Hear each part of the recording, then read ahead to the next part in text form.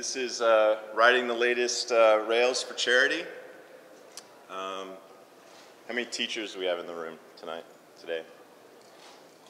One. How many people per program? You're all teachers. And this is Teacher Appreciation Week, so thank you very much for being awesome teachers. Today's Wednesday, May 4th. May the 4th be with you. And there's something special that our team does every Wednesday, and we do what's called Bad, and I emphasize Bad, Joke Wednesday. So I'm going to start off the talk in tradition for my company and start off with a bad joke. And since it's May 4th, what do you call a Jedi, or what do Jedi use to view PDF files? Adobe Wan Kenobi. Yep, bad joke Wednesday. So,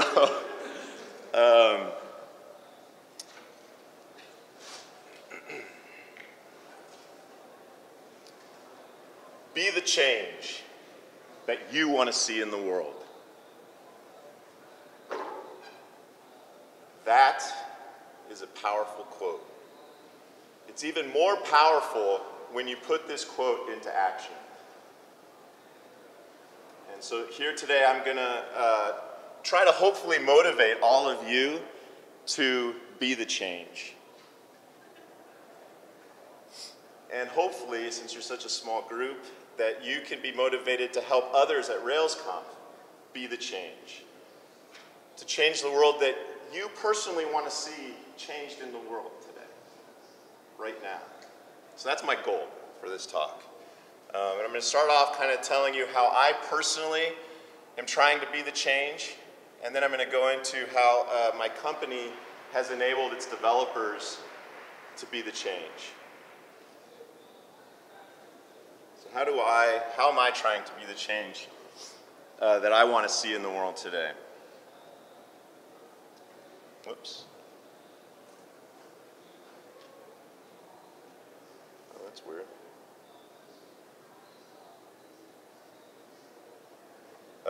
Well, it's skipping a slide, but the way I want to see the world change today is I want to teach kids how to code.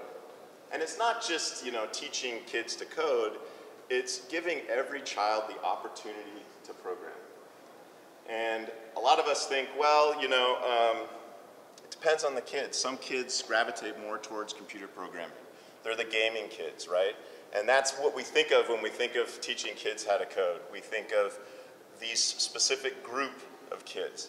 But what I want to do is I want to change it. So I want to change the world today so that computer programming is a required class as young as kindergarten. This is how I want to change the world personally. And for me, it's really important because no matter what a child's passion is, understanding how to use the computer as a tool gives them the edge that they need to be successful with their passion, what they want to do, whatever profession they want to get into.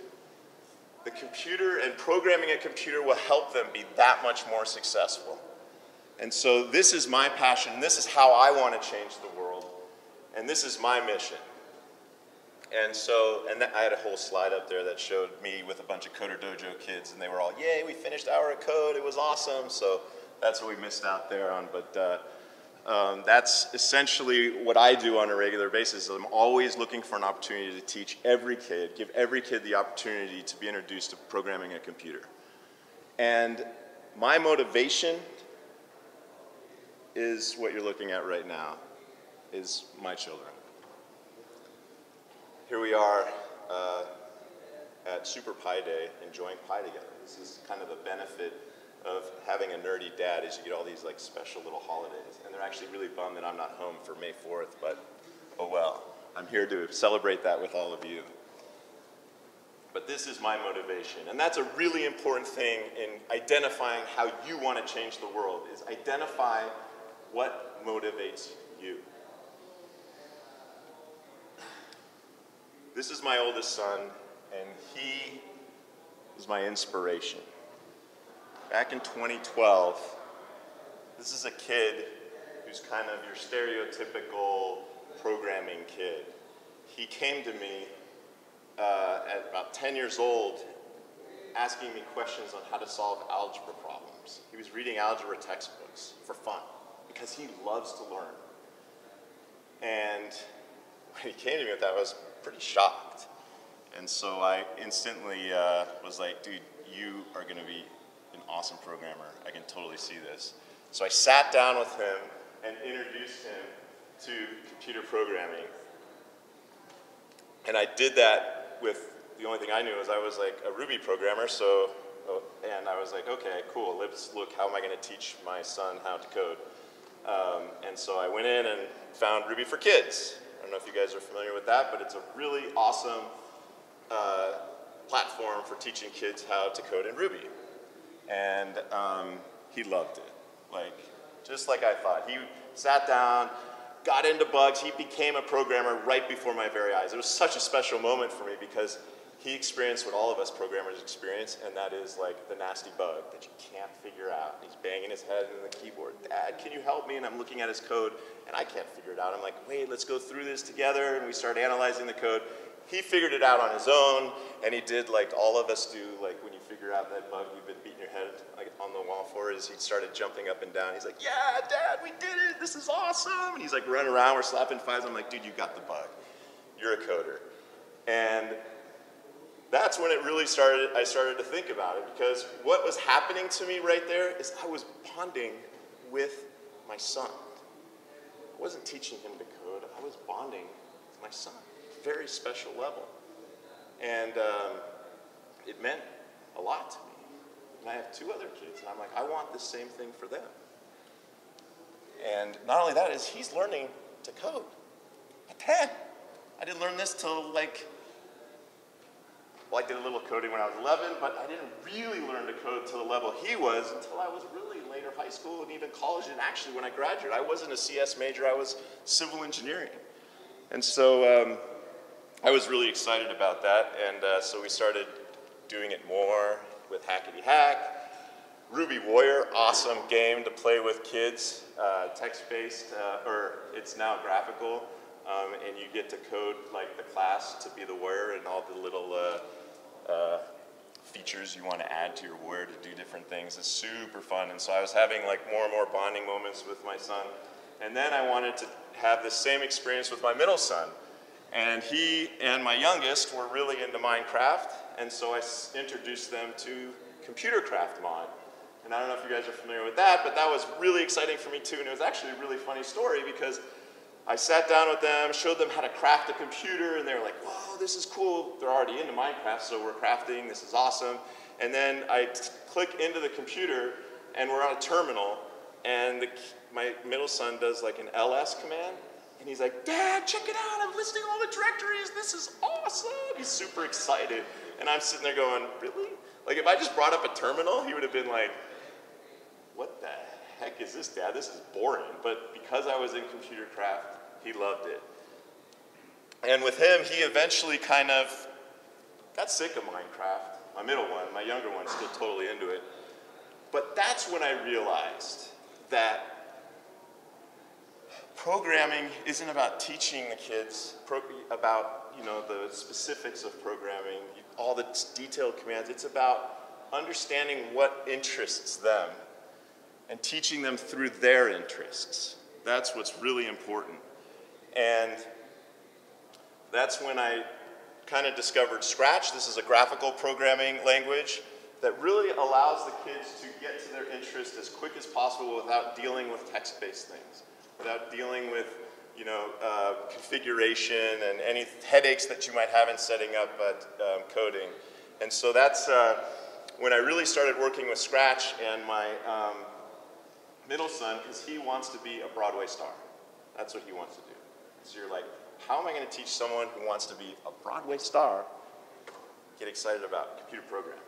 Well, it's actually really easy. You just do everything, and you create like Broadway skits in Scratch. And then instantly he's like, dude, this is so like, totally cool. Like, I want to do this and that. And he just starts coding without even realizing he's coding. What is he doing? He's creating, and he's loving it.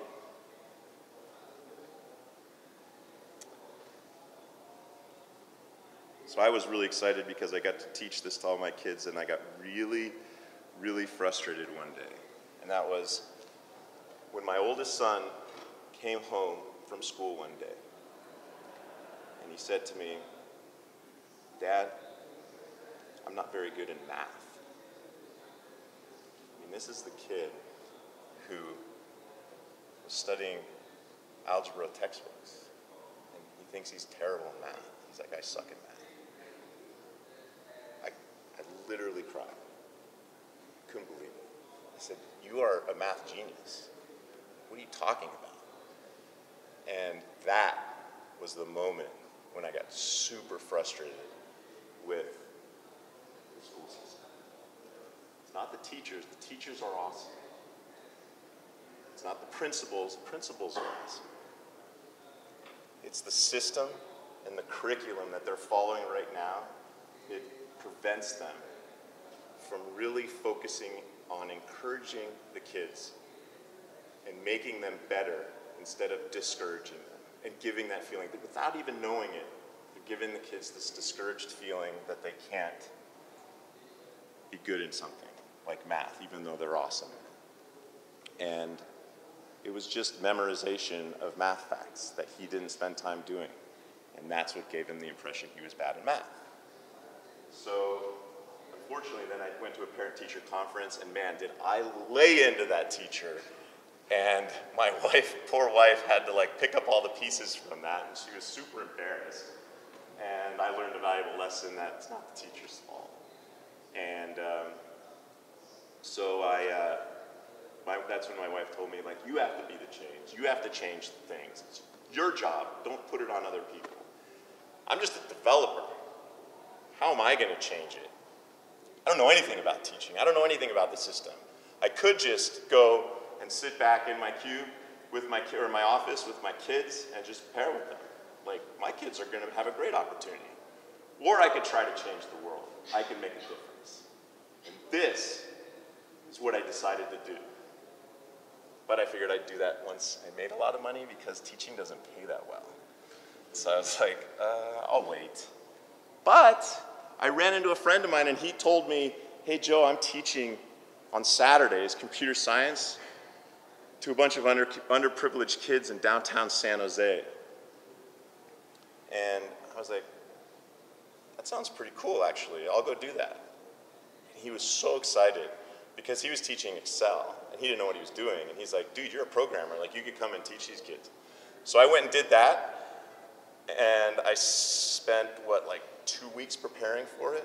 Got into the classroom at Sacred Heart and started teaching a room of 13-year-olds how to code with Scratch.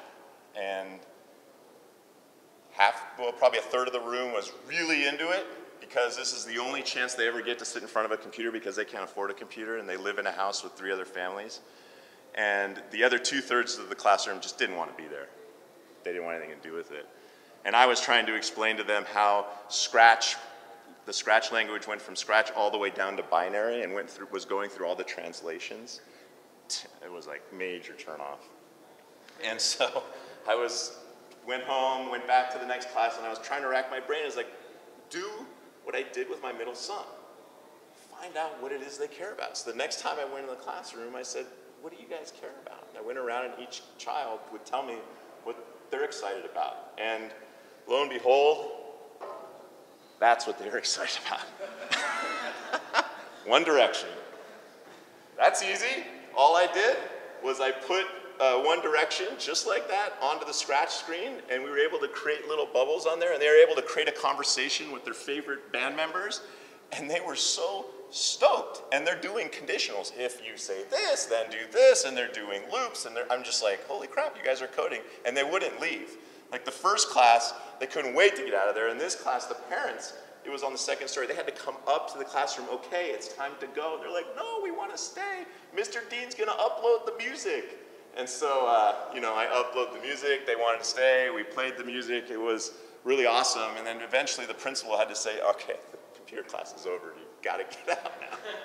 And so So that was like a really valuable lesson that I learned in being the change and being a teacher, is that all the planning, you really have to change your plans and do what's best for the students.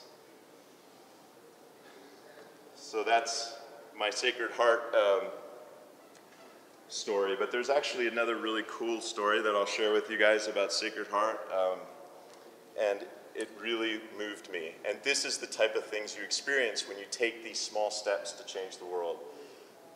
I had the opportunity on New Year's Day, one of the high schools dumped all their old computers, and a friend of mine called me up and said, dude, there's a bunch of computers outside of the high school, and they're just going to go to garbage. Do you want me to get them? I said, definitely. Get them all in my garage. And then people, like actually a friend of mine from work came over, and we all got into the garage, and we started to, build up these machines and fix them up for the kids. And so on the final day of the final exam, I had the kids demonstrate to me their final project, and to the principal and to their parents. And at the end of this, it was like the greatest feeling, one of the greatest feelings of my life, is at the end I got to be like Oprah, and I was like, okay, congratulations. You all get to take those computers home, they're yours. You can go home and code now at any time. I had kids hugging me, parents crying. It was the most moving experience that I've ever experienced. It was awesome. And that's the feeling that you guys get when you're being the change.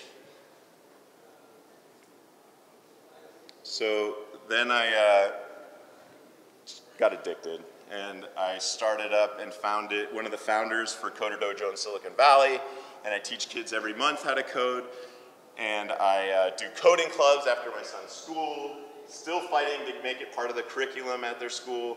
I teach robotics during the robotics season, during fall season at school, so I teach kids how to code through robotics.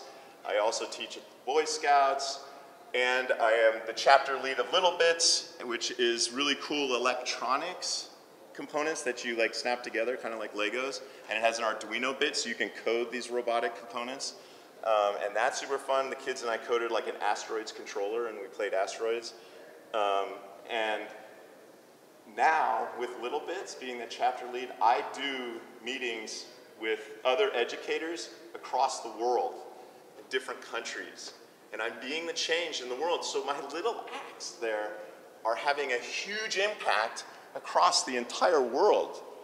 I'm just the developer. That's all I am. And I have a passion to change something. And I took that step, and it's completely transforming my life and other people's lives. So you have to be the change. It's easy. You just got to take action and do it now.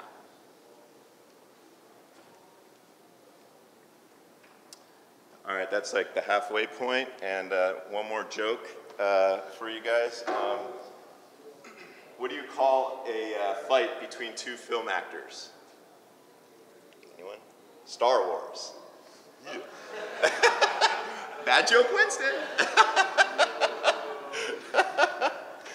All right, so I work at this awesome company called onsite.com. Don't worry, I'm not doing like the big recruiting pitch here, but pretty much a lot of my colleagues are here in the front row, and I really appreciate, shout out to them. They've heard this talk like I think 6 times, and they're still here listening to it again, so thank you guys for that. And it's just an awesome culture. And one of the things that's really neat is we started sending folks out to RailsConf about 4 or 5 years ago, and it really inspired the company to start up its own internal conference. And the motivation behind starting up this conference was really developer happiness. And this conference is called DashCon, and we've done it 3 years now. And it's called DashCon because our URL is on -site.com, which is the worst thing you can do in a URL is put a dash in it. That's terrible. Like, Internet 101, don't pick a domain name with a dash in it. But we're on site. So we own the mistake. We are DashCon. You know, so it's a really fun time for all of us because we learned from RailsConf that it's a special feeling we get when we come together and we share our technical skills, we share our, learning new things. It's just really awesome. And so now we do this as a team, and the company allows us to take a whole week off of work. The entire engineering group, QA, IT, all the developers, everyone, and we all get in a room and we talk about anything that we want, whatever our passion is, and we share it with each other. It's a phenomenal bonding moment, phenomenal. And the productivity you get out of that is amazing. I don't even think I need to explain it. It's obvious. And this year we did something really special where we decided to do a hackathon for charity. And we were really excited about it because what an awesome way to do team building between a bunch of engineers is to do a hackathon for charity. Now, it's not the hackathon in the traditional sense.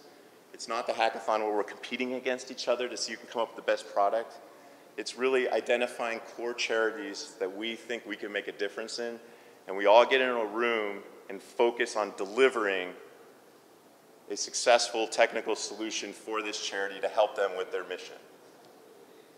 Now, I'm going to warn everyone right now that these charities are very sensitive topics, and their missions are phenomenal in what they're doing. So I'm going to explain what these charities are right now.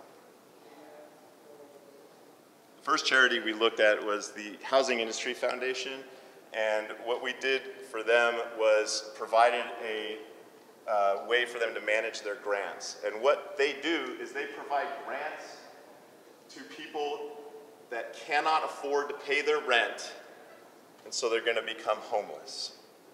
They cannot afford to make that bill, so they're going to become homeless. And it's because of an unfortunate circumstance that came up in their life.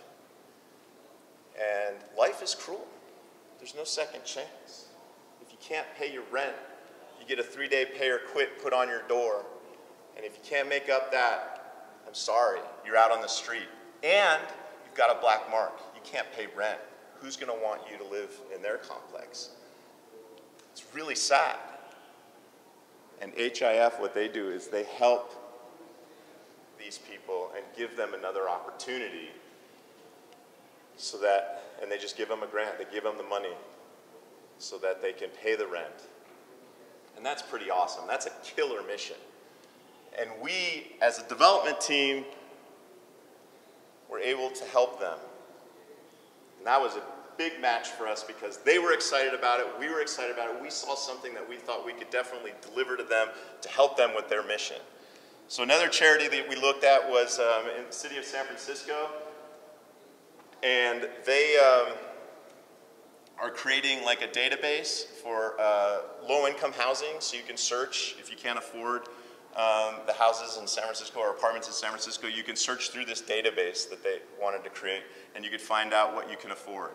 And that really wasn't a match for us in terms of what we were trying to accomplish. And it's primarily because they had a lot of help and support, and with Google, they had a lot of support with Facebook, and it was just too complicated for us to kind of inject ourselves into that complexity. So beware when you're searching for these charities that you want to do a hackathon for, or that you want to start a meetup on, make sure it's a match with what you're trying to accomplish.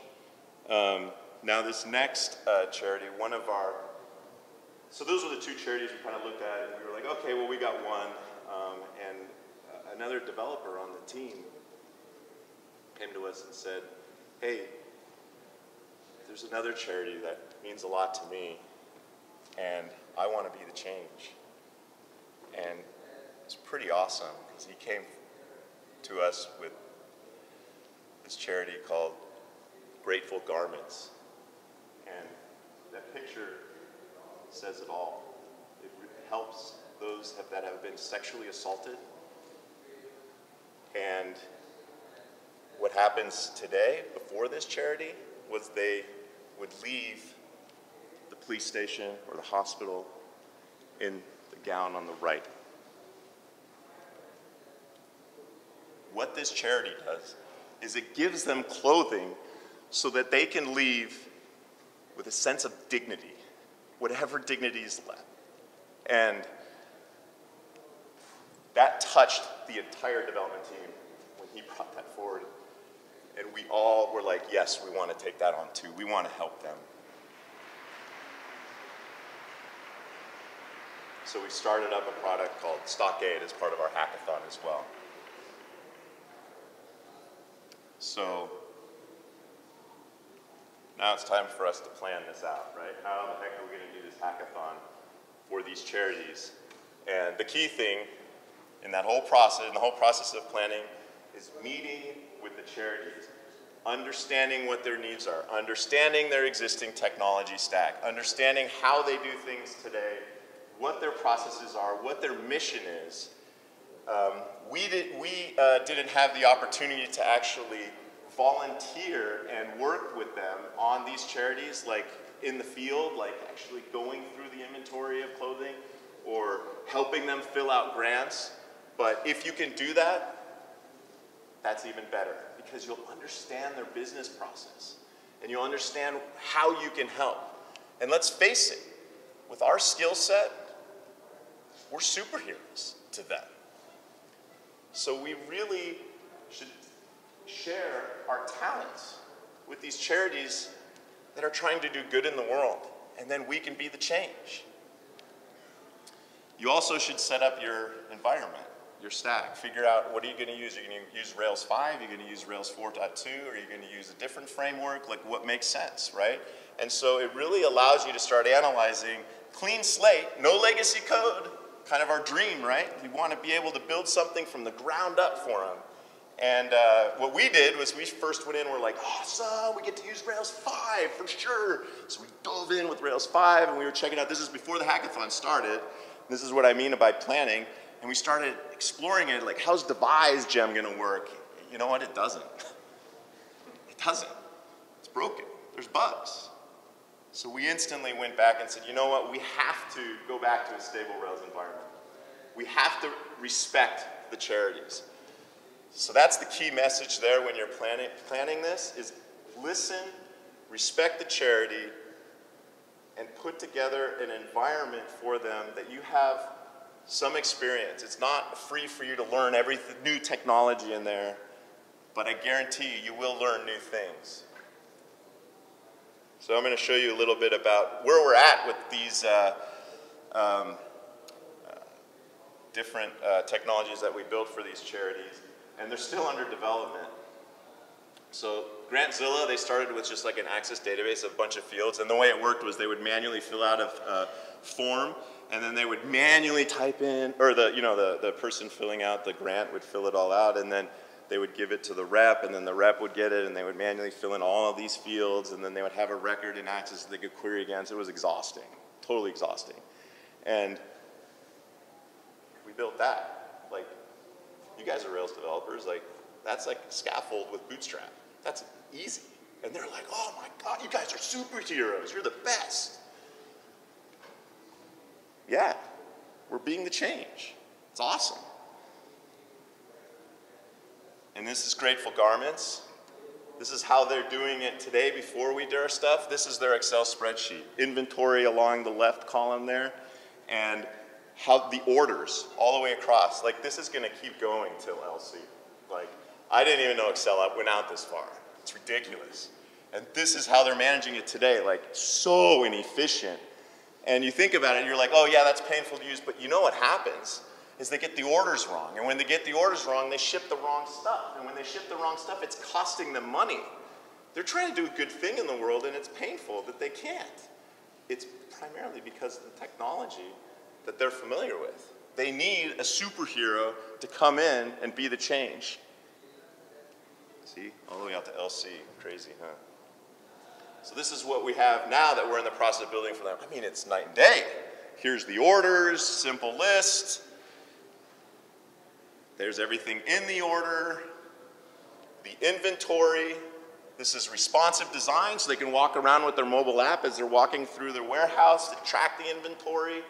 Like, dude, I don't really even need to say much more. I mean, this is obvious. And you guys all know, this isn't hard. This is easy. But they're like, you guys are awesome.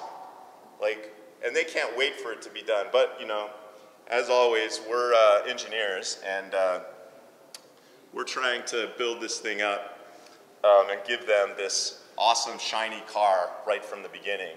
And we're not going to just give them like this small little MVP thing. We want to like overbuild this thing. So we in the hackathon, you know, silly us, we're like, we're going to deliver this whole thing to you guys in 3 days. Yes, and they even were like, really? You guys can do that? Of course we can. We're badass. And yeah, we're still working on them. Because we're fine-tuning them. We're engineers, right? Oh, this isn't secure enough. We need to have the best security with SSL certificates. And this is, we can be more efficient here.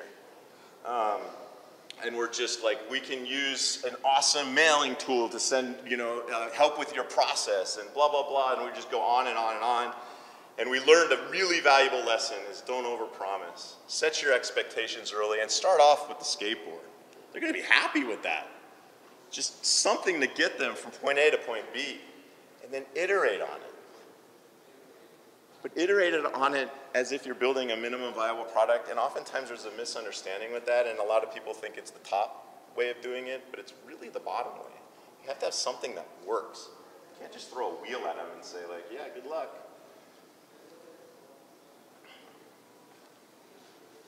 This is cool. These are our Git commits from Stockade. And you can see on the top there during the hackathon that everyone is doing all their commits and all this activity is happening. And then when the hackathon ends, it kind of dies off. But the coolest thing about this graph that I love so much is look at Tech. He's not the highest in the beginning, but as the hackathon ends, he's being the change. He found his passion. He found his motivation. He found like his kids to code. And that's this Stockade. And now this is a guy, he told me like, this gave me chills down my spine when he told me this. He says, I used to go to work, come home, and play video games to relax. Now when I go home, I want to be the change, and I code for charity. And that's so much more rewarding, so much more fun, and makes me so much more happy than relaxing and playing video games. And it's evident. I mean, look at his commits. It's awesome and inspirational, and it's inspired a team to form around him. We finished the hackathon at our work, and it was like, okay, that's it. You know, don't do the hackathon during work hours anymore. These folks are doing it, as you can see from the commits that are happening after the big spike in the beginning. They're doing it at night. That's pretty cool. They're being the change. So, yeah, so if you're like, yeah, that's cool, Joe, I don't have time for this. It's I got a lot going on in my life, and maybe one day when I have more time I can do this. Well, you know what? Make the time. You all made time for RailsConf, right? Why? Because you want to be a better developer, right? I mean, we have a lot of stuff going on at work right now, but you're here because you want to be a better developer. Well, guess what? If you code for charity and you do this, it's going to make your path to becoming a better developer that much straighter. Because you're going to learn how to unwrap complex or simple, depending on the charity, business processes and apply a technical solution to that. You're going to learn when Rails 5 comes out and is stable, we're going to learn how to migrate from 4.2 to 5. We're going to be writing the latest Rails with all these awesome gems and trying it out with these charities. Again, be respectful. You don't want to just say, oh, cool, I want to learn this thing and I'm going to add all this risk to this charity. No, it keeps you honest. And you're doing what you should do to become a better developer, and all that is practice. All this stuff that Jeremy was talking on the keynote this morning, he was saying all these cool things about a team, and you're like, oh, that's not my team, I don't have that. Well, guess what? You can have it right now. If you just be the change and you code for charity, you can have that. And you're going to be an awesome developer. You're going to go in and say, oh yeah, I already upgraded a whole app from 4.2 to 5, and this is what you don't want to do. This is how you want to do it. And everyone at your office is going to be like, holy crap, like this guy's awesome. Like, oh, did you do that on your personal project? Yeah, I did, but it's actually really implemented for real, and people are using it. Like customers of mine at this charity, like check it out. You've convinced everyone with that. You're the boss, you're the man. And it gets you closer to whatever your dream job is. That's personal, right? My dream job is very different from what your dream job is. Identify what your dream job is. Identify what charity you want to be the change in. And that is really going to be a way to get there. Some of you may be thinking like, oh, I'm too junior to do this. I'm not good enough. No, you're awesome. You're 10 times, 100 times better than these charitable organizations. And you know what? I'm sure, I am positive you'll be able to motivate and encourage a senior engineer to help mentor you along the same mission to help that charity. Phenomenal opportunity for you as a junior engineer to become a better developer and to find your dream job. So let's review.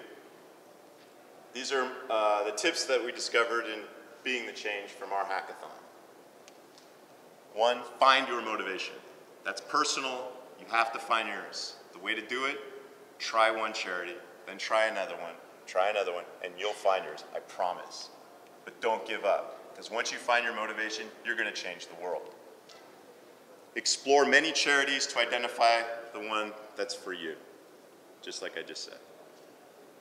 Identify a charity advocate. You really have to identify someone in that charitable organization that will have the power to help you set up DNS.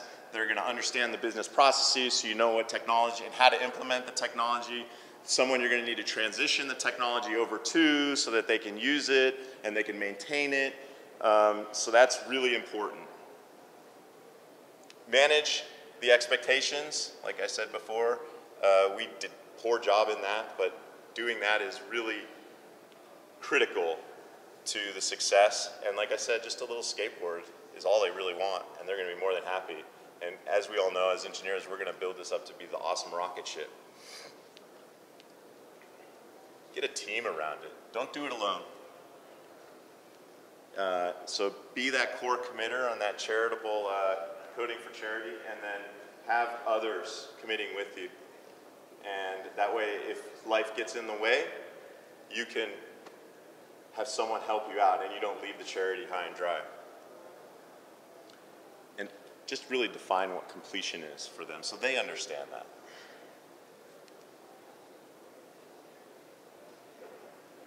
So what do you want to do to change the world? That is the question I put out to every one of you. And if you don't have the answer to that, that's okay. I didn't at first. Start. You can start today. You can start right now, right after this talk. Go out to these charitable organizations that we did the hackathon for. Do a pull request. Help us out. Give to these charities. If it's education and teaching kids to code that is your passion, talk to me. I'll talk to you forever about that. This is like my passion. But I've been moved so much by Grantzilla. I'm also one of the core committers for that. So you can make a difference right now. Try it with these charities. And maybe it'll strike a chord with you and that becomes your passion. Maybe not, but at least it's a place for you to start. And if I can ask you all to do a favor and tweet this out to your community, tweet this out to RailsConf, and get them on these URLs and get people to start helping these charities out because they're doing an awesome thing. There's also Ruby for Good that I don't know if folks have heard of, but that's also a really cool organization that you can start learning about other charities, and then just Google what motivates you. Google it, find out what's out there and start looking into it. Start a meetup. Take action, do it right now. Be the change. Thank you, I'm Joe Dean from OnSite. We're always hiring as well, so thanks so much for all your time, appreciate it.